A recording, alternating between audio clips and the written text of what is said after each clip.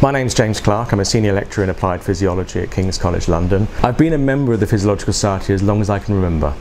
I've been studying physiology since my PhD, and I joined the Physiological Society shortly after that. Being a member of a learned society is very important for career development, for networking, certainly for going to conferences and meeting with fellow physiologists, and the Physiological Society allows that to happen quite conveniently.